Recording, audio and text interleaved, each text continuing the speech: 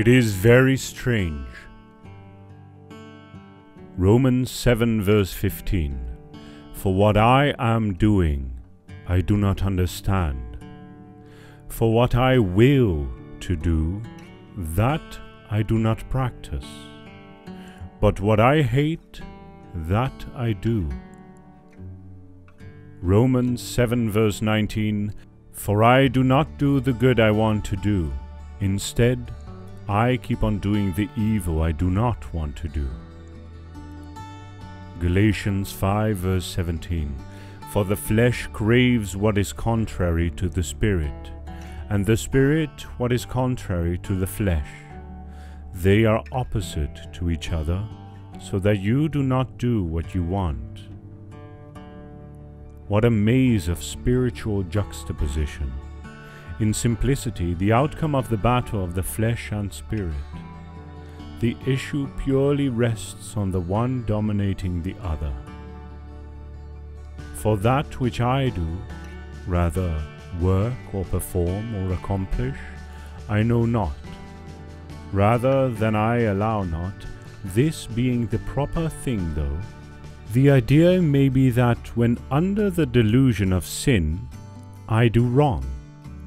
I do not know what I am accomplishing. For not what I would, that I do, but what I hate, that I do. But if what I would not, that I do, I consent unto the law that it is good. Now then, but it is no more I that work as before it, but sin that dwelleth in me. For I know that in me, that is, in my flesh, dwelleth not good. For to will is present with me, but to perform that which is good is not reading. For the good that I would do not, but the evil which I would not, that I practice. But if I would not, that I do, it is no longer I it, but sin that dwelleth in me. I find then the law that to me who would do good, evil is present. For I delight in the law of God after the inward man. For the believer, you and I, the Word of God is the prescription for holy spiritual living. But regardless of giving our lives to Christ, we sin. Why? Why?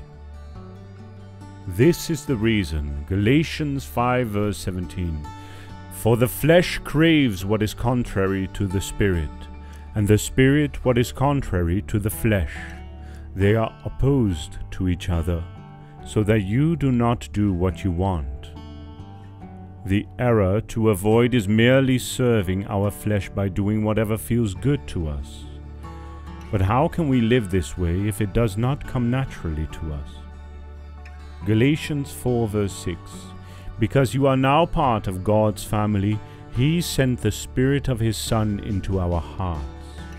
And the Spirit calls out, Abba, Father. The Bible urges us to walk in the power of God's Spirit. His Holy Spirit lives in the heart of every Christian. When we walk by His power, we won't indulge our own desires at the cost of others. Conflict that goes on in the heart and mind of every Christian. Our flesh wants one thing, and God's Spirit wants something very different. Human beings want to feel good, to be honored, and to possess what looks good to us. All of these, coming from our human nature, are tainted by our selfishness and pride. John identified these things as worldliness. The source of this strange conflict is announced in 1 John 2 verse 15. Do not love the world or the things in the world. If anyone loves the world, the love of the Father is not in him. For all that is in the world, the lust of the flesh, the lust of the eyes, and the pride of life, is not of the Father, but is of the world. And the world is passing away, and the lust of it. but he who does the will of God abides forever. When the Spirit comes to live in our hearts, a battle sometimes rages. However, Scripture will show that those who are in Christ can win that battle by allowing the Spirit to lead us. That power allows us to love in ways we never would have under the law. Matthew 5 verse 6, "Blessed are they which do hunger and thirst after righteousness, for they shall be filled." Romans 13 verse 14, "Instead, clothe yourselves with the Lord Jesus Christ, and make no provision for the desires of the flesh." 1 Peter 2 verse 11, "Beloved, I urge you, as foreigners and exiles, to abstain from desires of the flesh, which war against your soul. You and I must fight the flesh by the power of the Holy Spirit described in the following scriptures. Romans 8 verse 9 to 11, "But you are not in the flesh, but in the Spirit, if indeed the Spirit of God dwells in you. Now if anyone does not have the Spirit of Christ, he is not his. And if Christ is in you, the body is dead because of sin, but the Spirit is life because of righteousness. But if the Spirit of him who raised Jesus from the dead dwells in you, he who raised Christ from the dead will also give life to your mortal bodies, through his Spirit who dwells in you." The power of sin and death has been eclipsed by the power of the Spirit. The Spirit breathes life into our mortal, sin-infested bodies, thanks to what Jesus has done for us. By sending his Son in the likeness of sinful flesh, God judges sin finally and completely. The sins of the world are concentrated and condemned in the flesh of Jesus as he hangs on the cross. So now there is no condemnation remaining for those who have entered into the life, death, and resurrection of Jesus.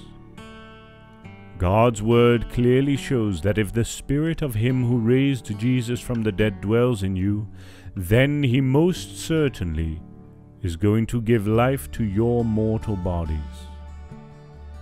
God promises clearly and unmistakably that if his Spirit has taken up residence in your heart, then, even though your body dies, he will raise it from the dead like he did the body of Jesus.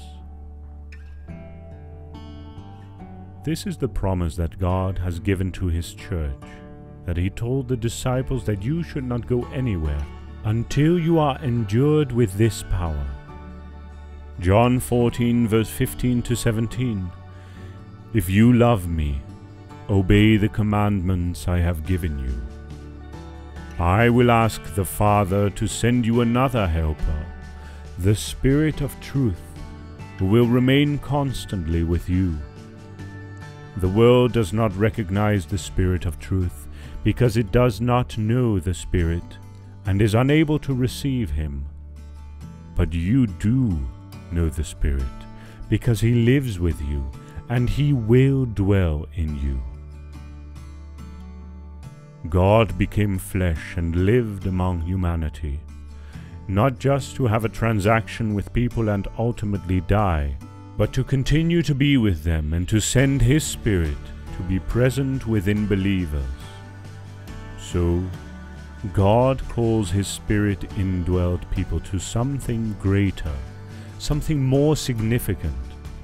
They are here as redeeming forces on this earth. Their time here is about reclaiming the things he has created. Believing God has created the entire world and that it is restored in Jesus, the believer's work here through the Spirit is to say, "This belongs to God," and to help point out the beauty of creation to everyone. And most of all, to live in it themselves by the power of the Holy Spirit, who plants the teachings of the Lord in their hearts. Romans 7 verse 15. For what I am doing I do not understand. For what I will to do, that I do not practice. But what I hate, that I do. The Holy Spirit of God is the answer. Does the Spirit of God live in you? He is your victory over sin, over fornication, adultery, and over your area of bondage. God bless you.